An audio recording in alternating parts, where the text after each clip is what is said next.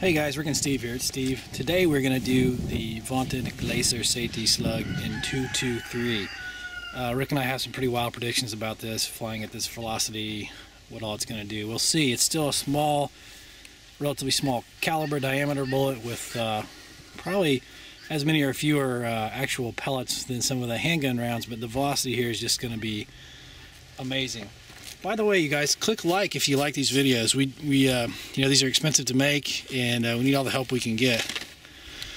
So here's the gelatin ordnance picture on the back of the box, and here's the front. Velocity is, so they say, 3,375 feet per second. Energy, 1,100 foot-pounds. 45 grain.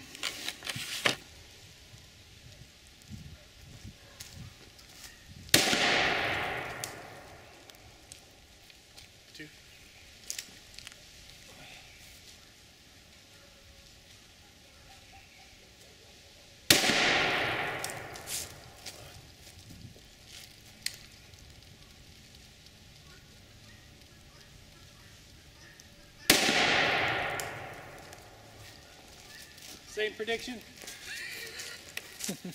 Hello YouTube, this is Rick and Steve again. Today we are firing blue-tipped Glaser safety slugs in 223 variety.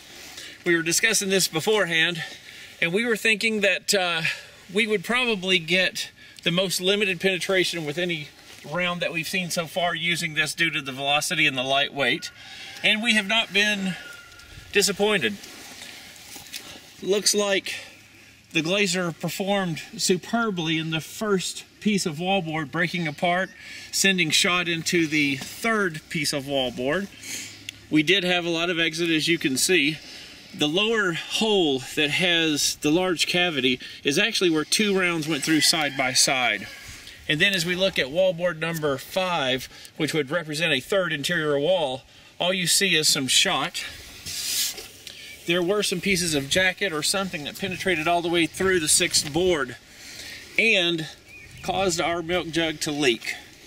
So we figure at this range... That was just on one shot though. Third shot didn't... Yeah, third shot didn't make it through at all. So we're... 4 layers denim, pork ribs, bone-in, Boston butt.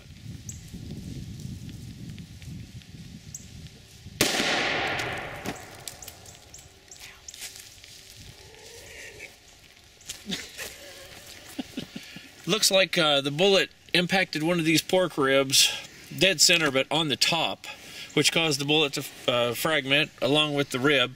It entered this large piece of pork shoulder here, and it looks like the force of the meat, or the density of the meat, caused the bullet to explode out the top of the meat.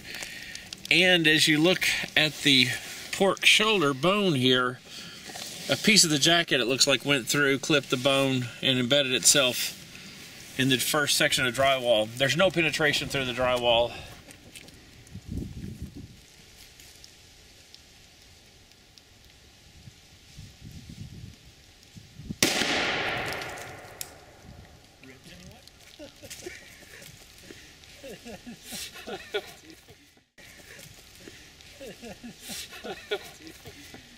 Oh my god.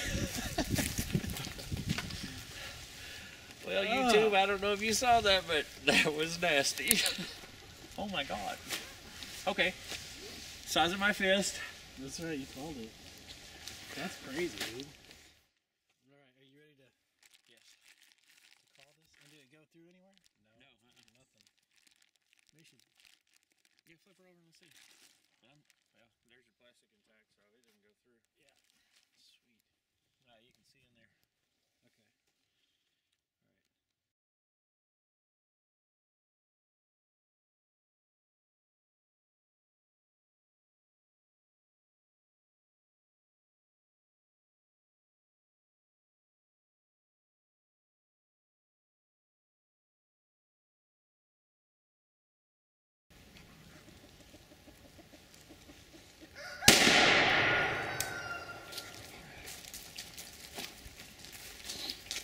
Okay, YouTube, this is the Glaser safety slug in 223. through 2 layers of wallboard, and as you can see, we had penetration into our innocent bystander in a different room.